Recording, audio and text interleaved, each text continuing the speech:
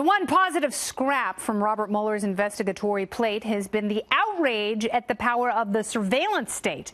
Tools that have been spread throughout a number of agencies via multiple laws have proven to be, at best, ineffective and, at worst, corruption magnets that, when fully charged and weaponized, have the power to bring down the presidency.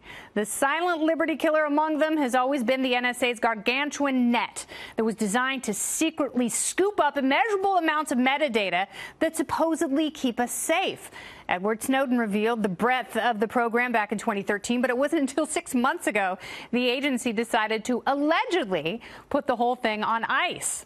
And it wasn't the bothersome unconstitutionality. It was apparently the ineffectiveness of the program. They were illegally hoovering up way too much information and probably ran into the easily foreseen conundrum of who sifts through all the barns full of hay just to find a few needles. Attempting to put the toothpaste back in the tube, or the horse back in the barn, or the toothpaste back in the horse. The NSA stopped collecting that metadata about 6 months ago, so they say. But can we really trust they've stopped after becoming so addicted to surveillance?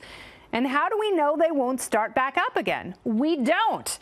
But someone has to do the unsexy job of finally breaking this unconstitutional spying monopoly. And now a bipartisan, bicameral group of lawmakers is ready to tackle the blight of mass spying.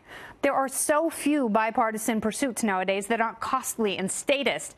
And slowing the rule of the creepy peepers saves money and limits a little of the government's overreach. If some government program has no tangible benefit, why continue funding it?